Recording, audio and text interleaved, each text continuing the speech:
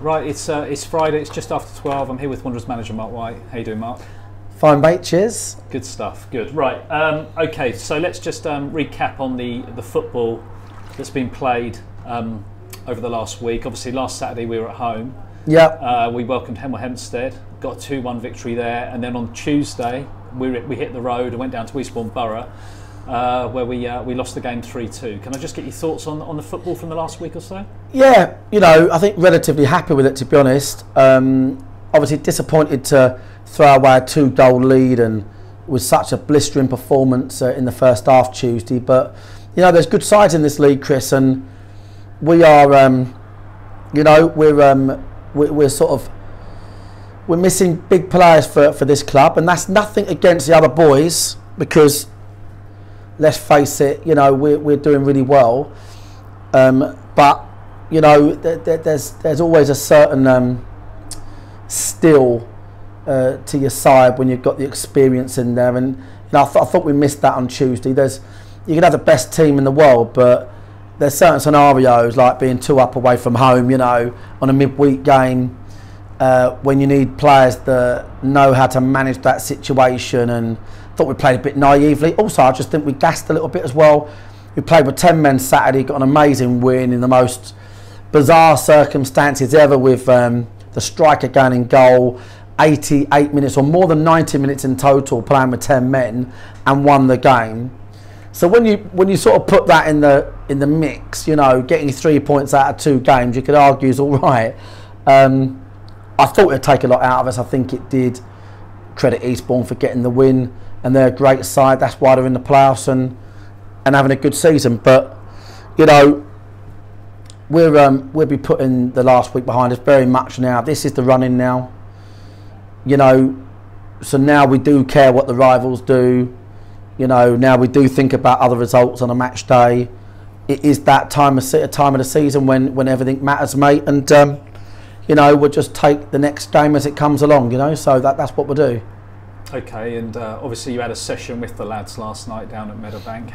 Well, it wasn't that big. Yeah. No, I was going to ask. I know that you did put something out there asking. Well, yeah. Boots. It's not looking good. No, mate, it's not really. We're going to have to play boys that are not well at all. Got no choice, but one or two of them. But we went into like Saturday and Tuesday with Pryor, Briggs, Fuller, Fogden, Moore, McShane. Right. Then we wake up. I mean, this is just how it is, right? This is just that. Could other teams try to rise out of them missing one player?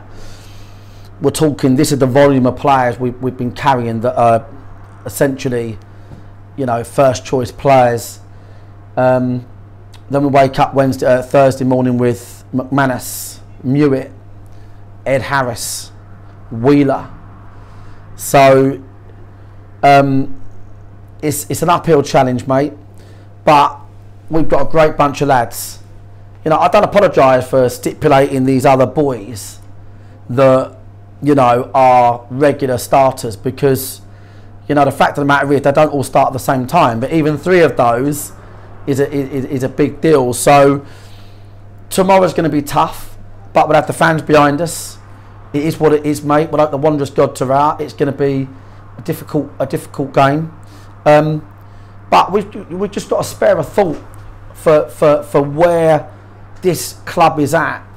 We're top of the division, and we've been there for a few months now, and we've had a torrid season. I've never known a season like it, mate. And this the situation for the weekend epitomises it, But to be in even competition with all these other big, fantastic clubs with 9 games to go is quite remarkable. So I'm really proud of that for the players, for the fans, for the management team. What will be. The target was the home playoffs. We don't want the home playoffs. We want to win the league, obviously. But as a fallback after the season we've had, we'll be happy. But who knows what's going to happen, mate? Who knows what's going to happen? There's a lot of football to be played, 27 points. So, we're just going to take one at a time. Gary's team will be competitive, but we will as well. Yeah, that sort of tees me up nicely because obviously, as you say, only 9 games to go.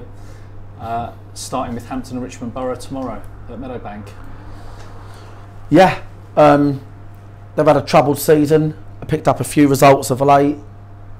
You know, we say it every week, but every single team in this league has to be respected. And Hampton are like that. Gary's a great manager, great guy, and they'll be all out tomorrow. I think they've won their last few.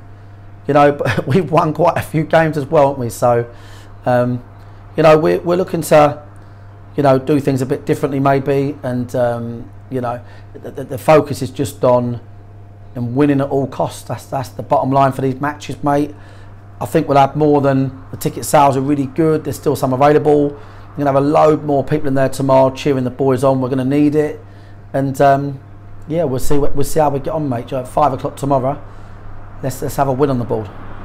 Absolutely. Okay, Mark. Well, on that note, I'll wish you luck for the weekend, and we'll catch up again next Friday. Thanks, mate. Cheers.